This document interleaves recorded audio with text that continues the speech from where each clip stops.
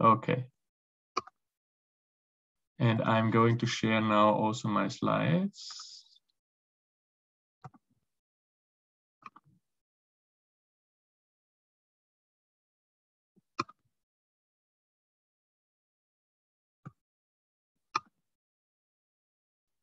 Okay, can you see the slides already? Let me see. It works perfectly fine. Yeah. Okay, excellent. All right, so let's start. So this is the second part of the lecture on elasticity and dislocations in material science. I'm doing part 2. David is doing part 1. So my part is now really on dislocations, while part of David was more on elasticity. But David will also give a lecture then at the very end of this block, which is also on dislocations. Just a few words about myself for the ones who don't know me. My name is Lorenz Romana. I'm a physicist by education. I started working on dislocations in the year 2007 when I came to Leoben, and I joined a group of Claudia Ambosch-Draxl, and I was working also with Reinhard Piepan on dislocations in refractory metals, simulation of screw dislocations, and that got me really into this topic of dislocations, and it's still always a research topic which I'm developing. Yeah, I came from TU Graz, where I did my education in physics, and I went more into computational physics during my PhD already with DFT, and then I moved to more Leoben relevant topics when I came to Leoben, working on plasticity and structural materials in general. Since December, I'm now part of the university. I got a professorship on computational material science, and so I'm now part of the university. But I was giving this lecture already now for like 6 years or so together with David. So we have already some experience in giving this lecture. If you have any questions, you can just interrupt me or just ask. We are a small group here, so there's no problem. I can also answer your questions all the time if you want to know something. Okay, so let me just go shortly through the menu, right? What do we have in the second part on dislocations? Today, I also give here the day when I plan to treat the topic. So you can also see what my plan is. If you have any problems with this, we should discuss it.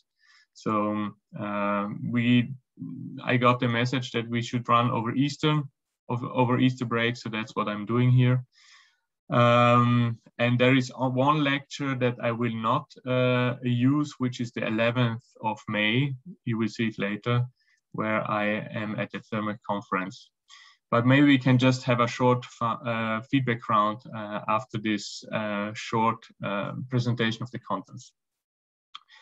All right, so I will start today with an introduction, which is starting with a short historical overview on dislocations, how they were actually discovered, and how the theory was developed and started in the beginning.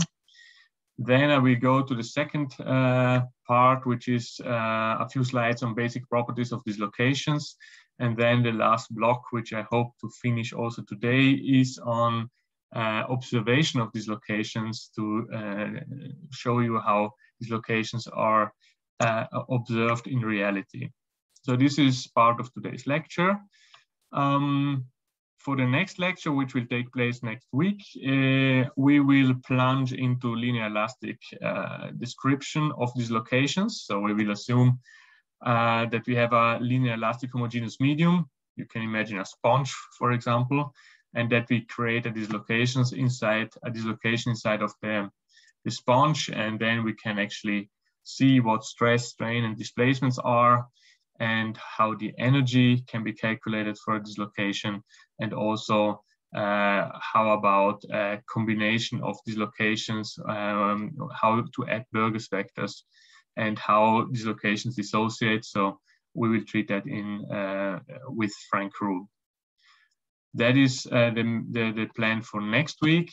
Then we will have on 27th of April, we will have dislocation structure in crystals. So we will move and go now towards real materials, which are composed by atoms, and many materials, most materials are crystalline. So we have a crystal, and in such crystals, dislocations look similar to dislocations in a linear elastic medium if you go away from the core, but inside of the dislocation core, there are some specific things which have to be taken into account, and I will show you how that can be done based on the Byers-Navarro model, which was historically the first to treat real dislocations in crystals.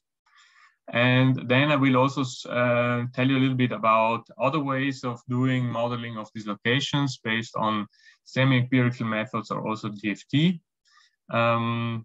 to show you how in reality, in practice, nowadays dislocations are calculated. And I will treat two crystal structures more precisely because they are very relevant.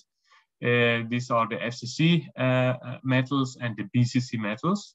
And you will see actually that the crystal structure matters a lot for the dislocation. It determines the slip plane, it determines the Burgers vector. So many things actually follow from the crystal structure. So it's very important to think first about what crystal structure do I have, and then you can derive a lot of property of dislocations directly from the crystal structure. And I will treat two crystal structures in this lecture. There are many more crystal structures which can also be treated. Sometimes students like to take this as their topic, for example, HCP. But there are even other crystal structures which also have dislocations inside, like silicon, for example, which are also very relevant. Yeah, but this will be part then of basically two sections. One on 27th of April and the other one on 4th of May. And then 11th of May, we will skip. And then on 18th of May, we will have everything about motion of dislocation, which is really, really important because essentially dislocations are the carriers of plastic deformation, and that is always connected to the motion of the dislocation. And we will see force on dislocation, the Peach-Köhler force. We will also discuss the three different ways how dislocation move, glide, climb, and cross-slip. We will also discuss the defects on the dislocation line because they are relevant for motion. We will see dislocation velocity, and also we will see dislocation generation, Frank-Reed sources, to also understand how dislocation are being created in materials. And then for the last lecture that I will give, we will shift gears and go more into what are macroscopically observable phenomena which are related really to dislocations and interaction of dislocations with defects. I will just discuss a little bit critically resolved shear stress, because that's relevant if you do macroscopic tensile testing. We will see work hardening and the relationship of work hardening with dislocation properties. I also do a little bit on temperature and strain rate dependence on BCC metals, because that also really depends on single dislocation. And this year, I would like to give you also a little bit insights into solid solution strengthening. So the effect that if you add solids to the crystal and you have this disorder inside, that then you also actually influence dislocation motion and also the stress that you require to drive dislocation through material. It's not on the list here, but I think I will add a few slides on that as well. Then on 1st of June, presumably there is the lecture of David on dislocations in epitaxy, which is then the last lecture on dislocations. And then there will be the student presentation on 8th of June and 15th of June. And if we need maybe even a third date, we can take the week afterwards. Maybe we can just make a very short round. Is this program fine with you? Are the dates okay for you? Sounds good from my perspective. For me as well. Yeah. So if you have any problem, please just say it now. You can also write it. I will put the dates again on Moodle so everyone is informed. Yeah, but in the end, this would be my proposal for doing the lectures. If there's any problem, please just then answer through Moodle and we will find a solution. Regarding the student presentations, I think that was also discussed, right? So I think some students, or I've seen on Moodle that some students have already taken their topic. Yeah, please, all of you take the topic. If you need help in making a good choice, you can also ask me directly. I can also propose a topic if you want. I can just give you one small recommendation for the student presentation. Keep it really simple. Please focus on one phenomena or on one aspect of dislocations or elasticity that you want to explain. You only have 8 slides. You have a very limited amount of time. You cannot present your PhD. So I've seen David has encouraged you to also take a topic which is related to the PhD. That's fine, that's good. Or to your master or bachelor, or whatever stage you're in. That's fine. So that's also, of course, good because then you have a motivation to also explore the topic or to describe the topic even better. But for the presentation, keep it really simple. Focus on one specific equation or one aspect and try to describe it as well as possible and to motivate it as well as possible, because that makes it much easier for the other one to follow you.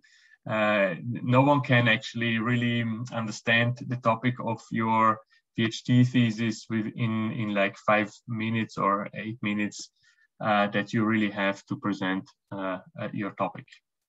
So that's just a small recommendation. Keep it really basic. And how long should such a presentation be? I mean, it can be around, your presentation can be around 8 to 10 minutes, not more than that. That's really up. 10 minutes is really the upper limit because we also want to then, you know, talk to you also and ask questions. And more than 15 minutes should not be used. So you see yourself, it should be 8 slides more or less. All right. We just want to see that you have chosen a topic, you have investigated it, and that's it, right? So that's the most important aspect. All right. Yeah, so do you have any general questions about this part 2 on dislocations? Yeah, so if you have, you can always ask, but this would be the plan for the next 5 or 6 lectures. Okay, then let's go straight ahead into the lecture. There are 2 books I want to recommend you if you want to know more about dislocations. There is the Bible, I can say, from Hirst and Lotte, which is very complete and contains a lot of dislocation theory. Here you find a lot of material and you can look up about dislocation theories, whatever, almost whatever you can come across. It is not a book that you can read easily in certain respects, and some parts are also not described that well. For example, the Páez-Navarro model is a little bit complicated. So if you want to understand basic things about dislocations, I can recommend Hall and Bacon, which is more an introduction to dislocations, as the title says. And it's more basic and is probably the better start if you want to investigate some topic. The Hirst and Lotte is maybe something which you will find very good later when you are already in the theory of dislocation and you want to just look up some specific topic. But both books are very good. I can really recommend them. And I use materials from both books also. Okay, so let's start with first dislocation theories. Yeah, everything started around the turn of the century, of the last century, so around 1900. If you want to have more information about historical development, there is this very nice paper on it, written by Hirth himself. But let's say the most essential thing is that everything started with Timpe and Volterra around 1900. So Vito Volterra made his contribution in 1907. And he also started calling the defects that we are after distorsioni, which is an Italian term for dislocations. Dislocation itself, the term was then coined later by Love. Volterra dislocation is a very important term because people working on dislocation call Volterra dislocation whenever they think about dislocation in a linear elastic sense. So what we will do in next lecture. Because Volterra has started actually to investigate what happens if you take a linear elastic medium and you have such a tube and you cut it, as you've seen here in this, let me also switch on my pointer. If you make a cut and then you do all sorts of different displacements as shown, A, B, C, D, E, F, G, right? You can imagine introducing these defects, and then once you have introduced this defect, ask, what is the stress and the strain in my material, right? So that's what Vito Volterra has started doing. And this is basically a very fundamental work on dislocations, which is very important to understand their properties. We will only treat we will treat B, C, and D because they correspond to edge and screw dislocations. The other type of defects are not relevant for us. We will not treat them. There are also defects where one can ask what is the stress and the strain inside and what is the energy that I need to apply to create this defect, but they are not relevant in terms of dislocations. Yeah, so this was the start, linear elastic description of a defect which is created by cutting such a tube and making a displacement.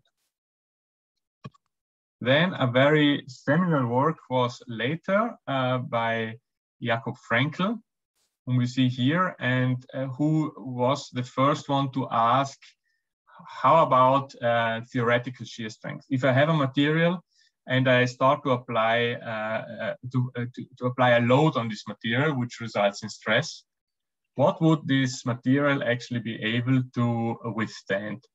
And he has published his results where he speaks about a file model here. You can see this is German for the ones who know German. Yeah, where you imagine that your material actually inside is like a file where you have a periodic variation on a surface here, and you can imagine having another one. And if you start to slide these two files against each other, you would have a friction which will vary periodically, right? So he already started with this assumption that is very fundamental in dislocation theory, that you need something like an energetic variation, and he called it a file model. But we will see now on the next slide that this is really very fundamental to understand also theoretical shear strength. At this stage, there was nothing known about dislocation. So it was not clear that strength actually is related to dislocations. Vito Volterra has started investigating dislocations, but not to know something about strength, but in order to understand conceptually what stress and strain in a linear elastic medium is if I do some sort of distortion. For Jakob Frankl, this was still not clear how the strength of a material is actually given. And I will show you the concepts that basically are related to his investigation on the next slides. Maybe also interesting in terms of history is to remind also that essentially knowledge that materials are crystals, and that you have atoms which sit on in a crystallographic oriented way on a lattice. That was quite young at this stage, so that was maybe like 10 years earlier that was really proven by Max Laue and co-workers. So it was basically that which has triggered then also these ideas on strength, which are related to crystalline order and forces in a crystal. Okay, so now I want to explain a little bit this very basic concept of theoretical shear strength, right? In order to understand it, I have made it very basic here. We assume we have a model crystal, so shown here, where we have a simple cubic lattice. So on every corner of the cube, we have an atom, so that this would be the unit cell here. And we have a lattice constant or lattice parameter, which tells us how far the atoms are spaced. And we have this, we can assume that this is now a big block of material consisting of many thousands or millions or even more of atoms. And now comes the very crucial thing, which is related to the file model. We assume now that if I start to shear one plane with respect to the other one rigidly, right? So I take one plane and shift all the atoms of that plane. And you have to imagine that you have a 3D material here, where we just see the projection on one of the surfaces. But if you start rigidly displacing one of the layers with respect to the other one, you can have some sort of energy penalty that you will pay. And this is shown here, which is also periodic, right? And in a simplest assumption, it's just a sinusoidal law, which is shown here, where we assume that the energy per area, so the area is the one which is actually associated to the plane, which is normal here to the screen, that the energy per area is given by a cosine function, 1 minus the cosine, where we have x the displacement of the plane, and a is the lattice parameter, and 2 pi is inserted here to have it also consistent with the cosine. The most important parameter of this function here is this alpha here, which is in generally material dependent, right? A stiffer material or a stronger material will have here a different alpha than a very soft material, but we don't know it yet, and we would like actually to relate it to a materials parameter. An important assumption is that we have this periodic variation, that is a cosine function. And the other one is that there is a material dependent parameter alpha, which then relates really to a material that we are interested in investigating. Now we do a little bit of considerations to get there where we want, so to have alpha defined.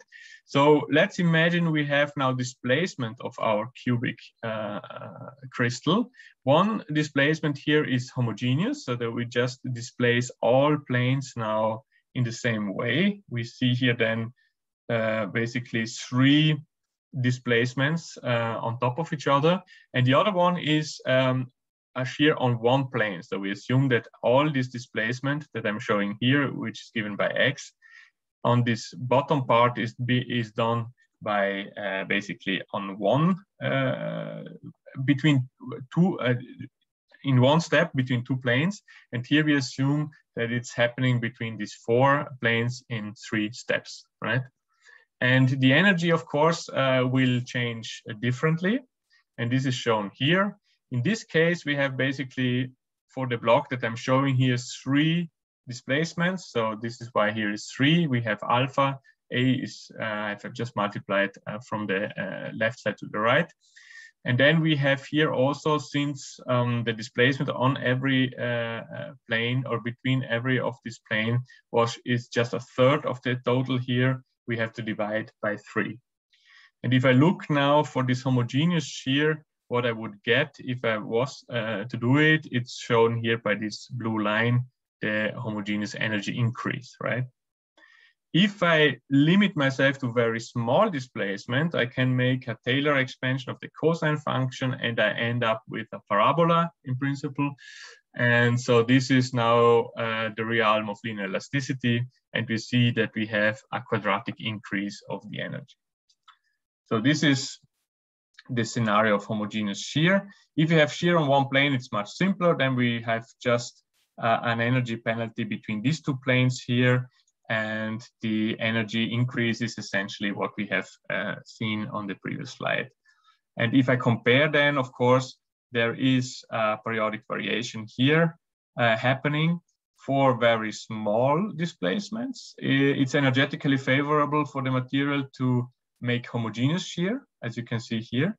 But if I go far, it's also clear that then it will be better for a material to deform plastically on one plane, as you can see here in this image.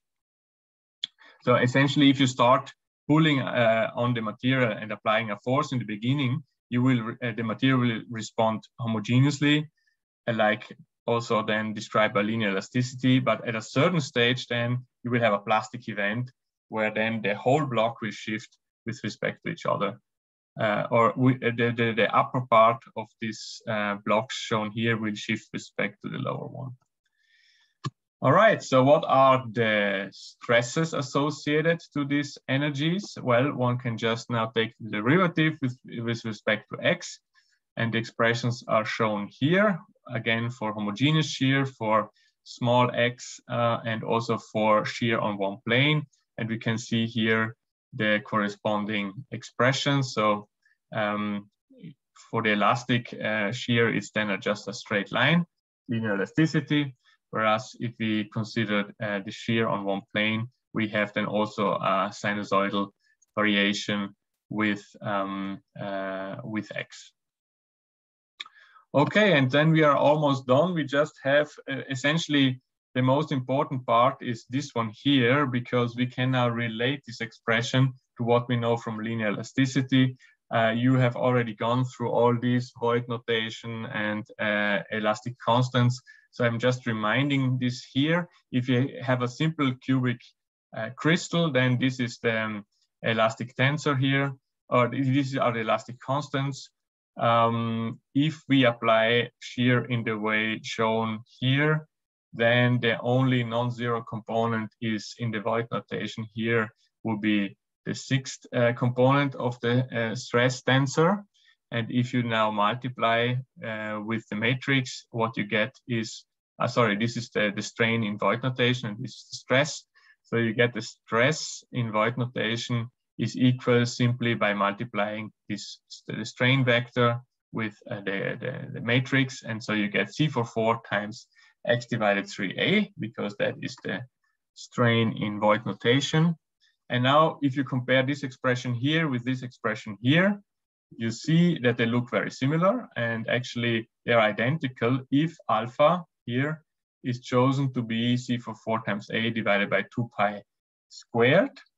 So we are now actually where we wanted to be. We have now a relationship between alpha and the materials parameter, because C44 is the elastic constant and depends on the material. A very stiff material will have a high C44 and a soft material will have a low one.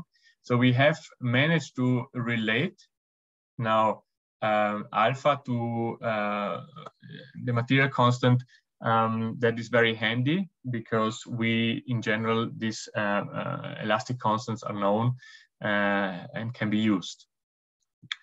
And now we can use the expression for the stress that we have and just rewrite it by inserting alpha. And essentially we have now an expression for the stress, how it develops. As I shear one block with respect to the other one, I can see that basically I get my sinusoidal variation of the stress, and the maximum is given by C44 divided by 2 pi, because the sine function can be 1 at maximum. And that tells me now that the maximum stress that material can withstand is actually simply C44 divided by 2 pi, which is very handy, right? So because the elastic constant itself is only valid for very small displacements where I don't have any plastic event, right?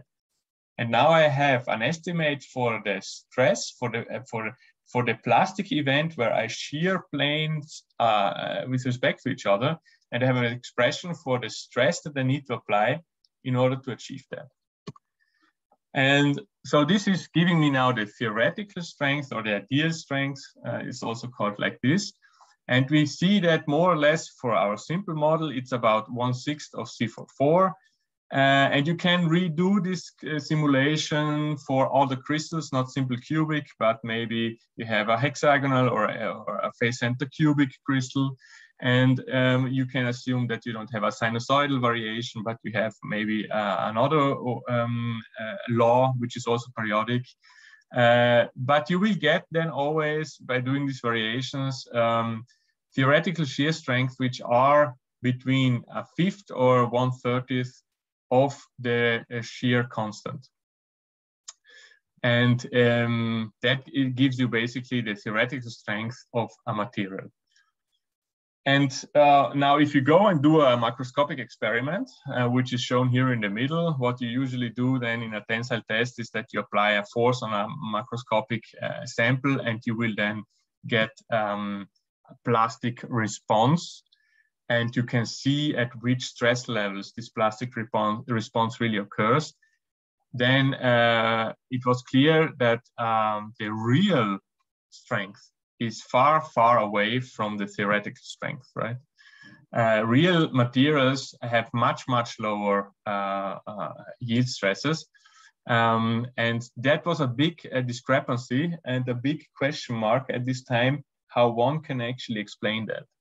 Because this reasoning is fine, but the experimental validation or the experimental confirmation was missing. If you look here, I've prepared a table for you here where I show for several FCC and BCC materials, I show what C44 is.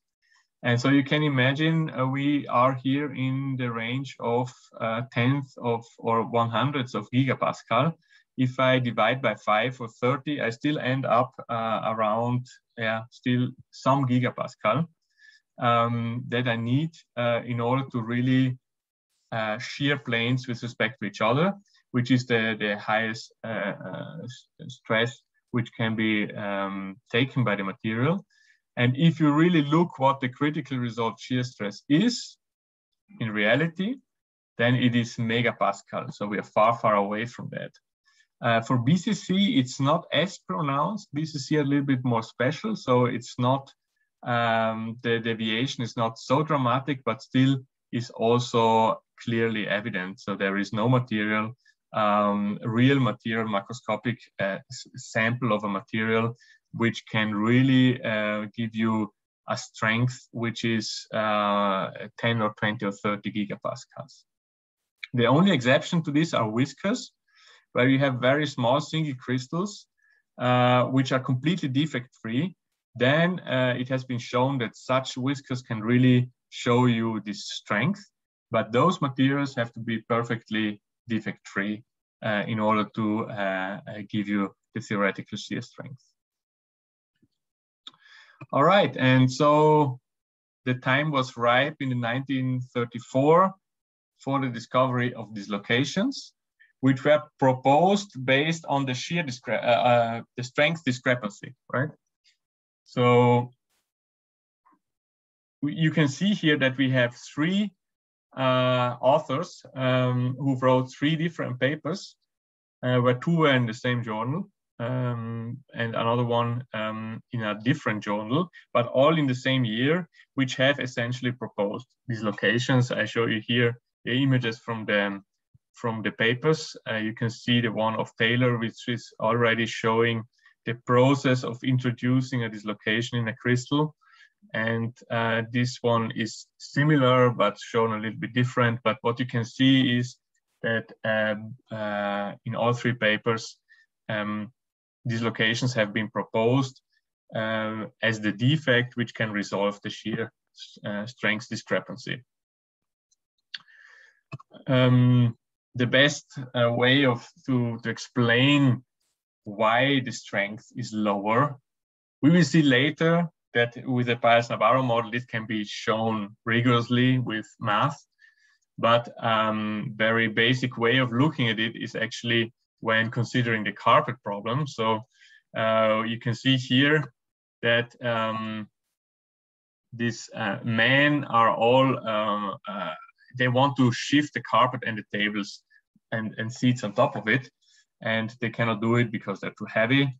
So one has a genius idea that by introducing the defect here and just doing it once after the other and lifting one table after the other, they are able, although there are only three, they are able to really displace the carpet and also everything on top of the carpet, which is impossible if they were just pulling directly on it. And it's in the end very similar for dislocations. You can shift a dislocation inside of a material already at much lower stresses if you break bonds one after the other, which is shown here in this schematic. So you can imagine that you are applying a force on this block here, which shifts the top layers to the left. And then at a certain stage in the beginning, you just deform. And instead of now shifting everything rigidly and shifting the whole block, which gives you the ideal shear strength, you do it differently. You just break bonds one after the other. And in this way, you introduce a dislocation, you move the dislocation, and that happens at stresses which are much lower compared to the stress that you have to invest if you want to break all bonds simultaneously. So I have a movie here which shows this also. Let me see whether I can play it. Does not play. Sorry, I have to ask here. I think it doesn't work with the laser pointer. Now, okay, yeah, now it's working. Hoppala. Let me go back. Okay. Okay, this is ideal shear strength, right? You move all bonds simultaneously. That takes in materials 10 to 20 or 30 gigapascal in order to achieve that, right? This process needs a lot of stress in order to really accomplish that. And this now is, sorry, this is a little bit stupid that it, okay, this was ideal strength. And now the dislocation goes one after the other, breaks one bond after the other. And that happens at much lower stresses. In case of FCC, it's megapascals. In case of BCC, it's hundreds of megapascals at very low temperatures, or even the highest stress would be the one, Pire stress is the one of tungsten. There you need 1 gigapascal, but that's also true at very low temperatures. So in the end, dislocations move already in the megapascal regime, and that's then also the strength that one really can observe of materials. Okay, so this is more or less I have a question. Yes, please. First question. So is the slip plane also known as habitus plane? Is that the same? By saying habitus plane, it's the plane which doesn't move while dislocation is propagating through the material. So the slip plane, I'm not sure whether I fully got your question, but the slip plane in this case is the plane which defines the two blocks, right? One block shifts with respect to the other one, and in this case, it's horizontal. I can show you. So in case of shear, the habitus plane stays the same. So You know what I mean? Not exactly. What do you mean by? Yeah.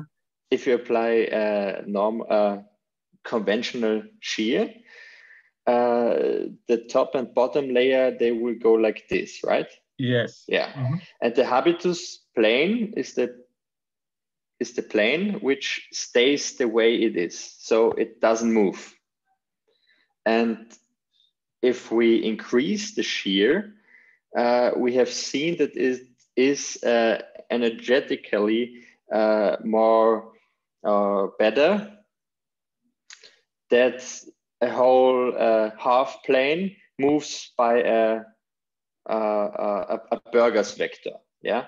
Yes. And is the plane, and my question is, if the plane which divides these two parts of our considered material into two, is this the same as the habitus plane? So this was my question. I hope you now got me better. The plane is the slip plane for sure. Whether it is the habitus plane, honestly, it depends how you define the habitus. So I'm not so familiar with the way you define the habitus plane. So if we see at the homogeneous shear, if we have like 5 layers, yeah, the middle layer won't move by applying homogeneous shear, right? Yes. And if shear on one plane gets energetically more favorable, is this the plane? So the third layer from the bottom? Now I think now I understand what you mean. Okay, yeah. Let's assume we have 5, so there is a middle plane which you could imagine does not move. Although, yeah, but you could imagine that, right? Would that then define where actually really, which plane then is the one where the block starts to shear? Yes, that's my question. That's not the case, because in order to so now this is going really into this model here, but if you think about it, in order to really get the scenario that one block displaces rigidly, you need a fluctuation, right? Because if you start and you just start deforming, then the first will always be that all planes move, right? All planes move. And then you reach the point, which is the intersection of the blue and the red, pink. The red one. Pink. Maybe I can just sorry. You reach this point here, and starting from this point, now it is energetically favorable if the system jumps from this state into this state. And that can happen on every plane in principle, right? And whether that happens or not, in the end, you need some you need some disorder, right? Which decides which plane is then going to be the glide plane, really, the slip or the glide plane. But this can happen to all of them. Yeah, any plane could qualify for that, yeah? Okay. I hope this answered the question. Yes, thank you very much. We got into detail more than I thought. Yeah, it's okay. That's very good to have questions. I like that. I like it a lot. Okay, so I just have to consider also the time, but that's please ask questions. I like it. Okay, so yeah, just a few things about dislocations in general. We have seen these are the 3 dislocations, the 3 type of defects that Volterra has investigated that are related to dislocations. These 2 are edge dislocations. So if you do this type of displacement, you get an edge dislocation, and this type of displacement and defect gives you a screw dislocation. If you go and look then into the material, into the crystal, you will see that edge dislocations look like this, what we have already seen, that you have an extra half plane added here. You see that these atoms here, they just terminate here and are not continued in the lower part. So this is the extra half plane, and this is also the reason why the symbol for dislocations is shown like this here. So you have the vertical shows the extra half plane, and the horizontal shows the glide plane. So this is the edge dislocation. And both this displacement, we will see it in the next lecture, both of these displacement create such a dislocation. In both cases, it looks like this. Whereas if you do this type of shearing or this type of defect, you will get a spiral running through your material, and that's a screw dislocation. The important thing is that in the case of the screw dislocation, the displacement in the material are mainly parallel to the dislocation line, whereas in this case of the edge dislocation, they are normal to the dislocation line. For the Burgers vector, this is really strictly true. We will see it on the next slide, that in this case, the Burgers vector is parallel to the dislocation line, and in the case of edge dislocation, the Burgers vector is normal to the dislocation line. And here we have the Burgers vector definition, which is very important if you want to know what the Burgers vector is, and you have an image of a dislocation, you can always yourself find it out very simply by doing an atom-to-atom path around the dislocated crystal. Here we have the dislocation inside. So you start, for example, here at M, you go N, O, P, Q, and you count how many steps you make. These are nearest neighbor distances for a cubic crystal, for example. And you do that in the dislocated material and surrounding the dislocation. And you do it in a perfect crystal without a dislocation. And you will see if you do the same amount of steps, you end not at the beginning, but you end shifted. And the difference or the vector connecting your endpoint with your start point is the Burgers vector. This is the way you can always find out what the Burgers vector is.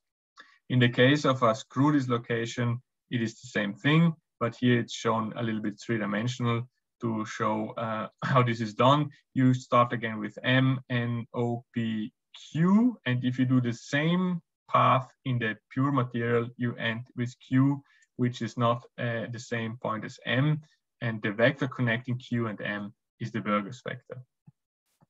There's one thing which makes the definition of the Burgers vector arbitrary, is that you have to define the positive line sense, right? So we see here the direction you run around here is is clockwise, right? Is defined with the positive line sense. If you were to define the line sense in the opposite direction, the Burgers vector would also turn out to be in the other direction.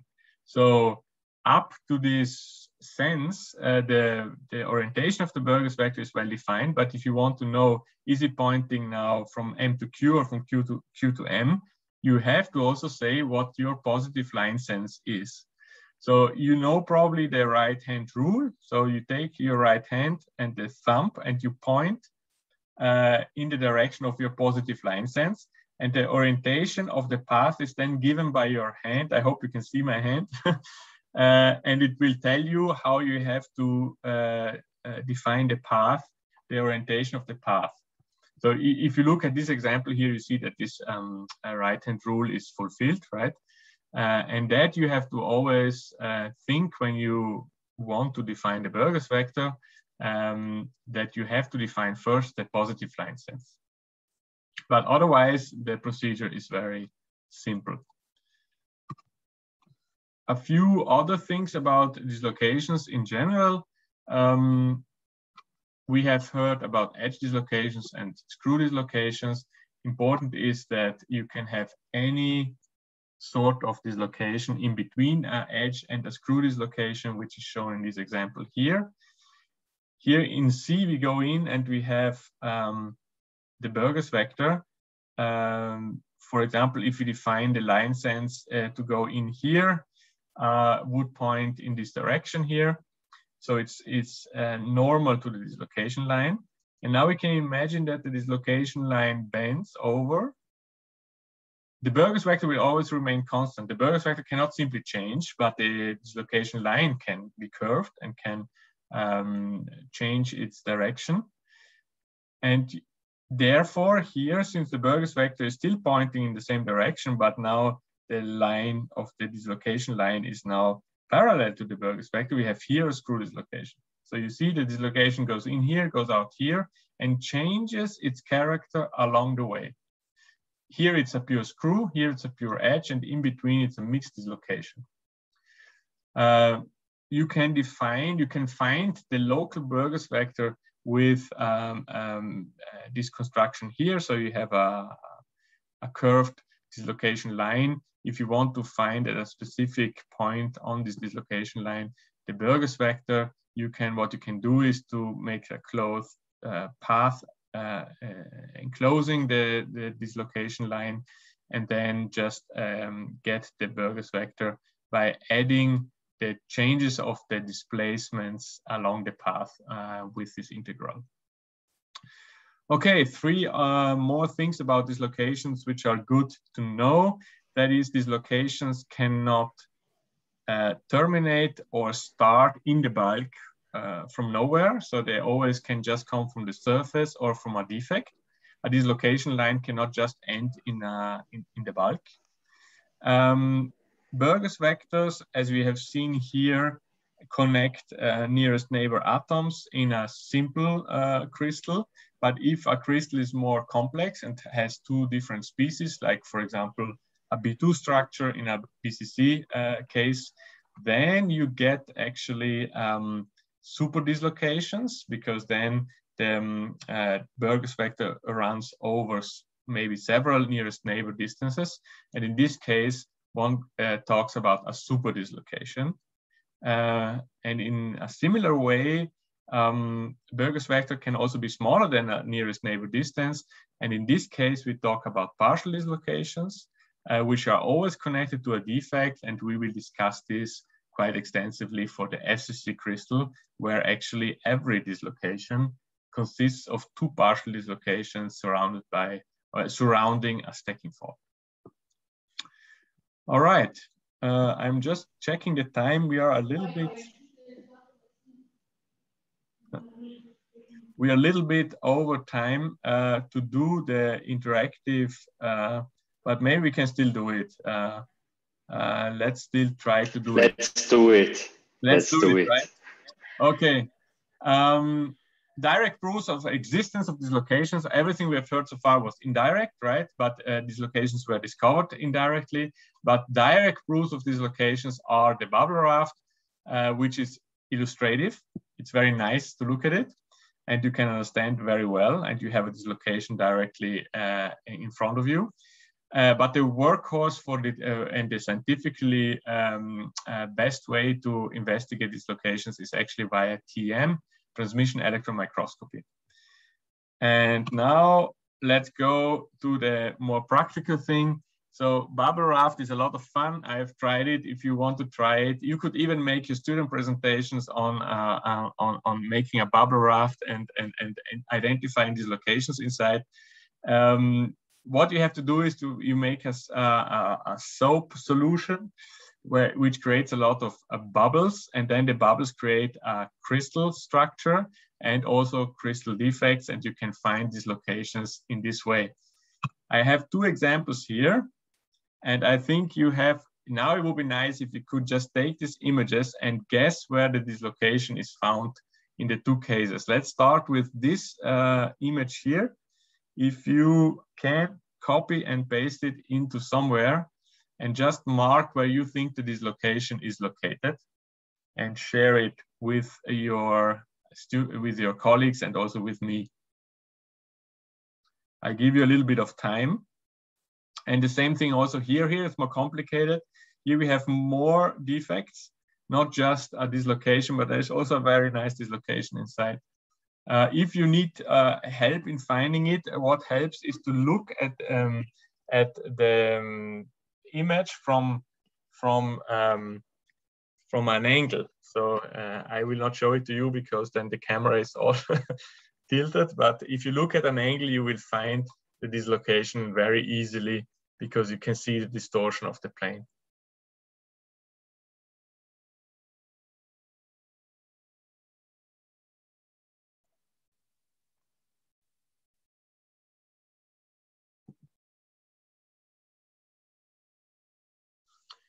Okay, is it working out for you? Anyone already has a suggestion for the first image that can be shared?